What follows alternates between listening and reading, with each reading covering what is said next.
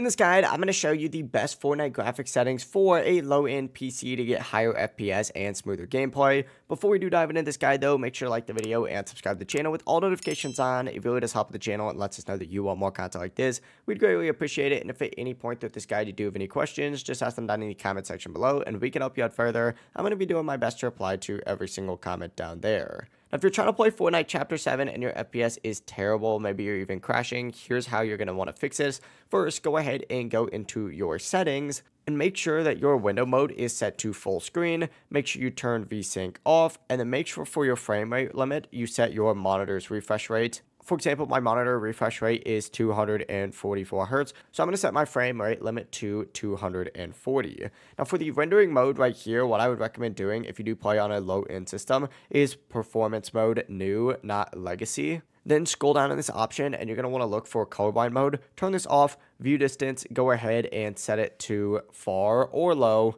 Far doesn't affect FPS too much, but if you do need every frame possible, set it to low.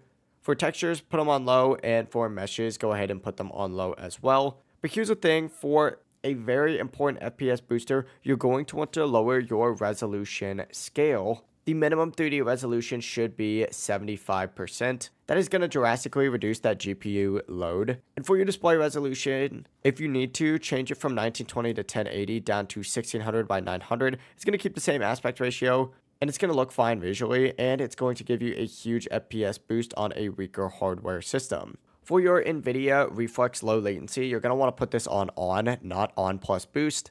And finally, we can move on to the audio tab, which what you're going to want to do is just scroll down a little bit until you do see the tab for sound quality. Go ahead and put this on low and then turn 3D headphones to off. This somehow does affect performance, so just keep that in mind. And from here, we can move on to the game tab, which what you're going to want to do is just scroll all the way down to the very bottom of this tab and go ahead and turn all of these off for replays. And for energy saving, go ahead and put it on never, off, and off. Once you've done all of that, go ahead and exit Fortnite completely and then reopen it back up, and you should now be good to go. Your Fortnite is going to run so much better, and you're going to get way higher FPS on a lower end system. It really is as simple as that. If you guys do have any questions, just ask them down in the comment section below and we can help you out further. I'm going to be doing my best to reply to every single comment down there. Before you do leave this guide though, make sure to like the video and subscribe to the channel with all notifications on. It really does help the channel and lets us know that you want more content like this. We'd greatly appreciate it. Have a great rest of your day though.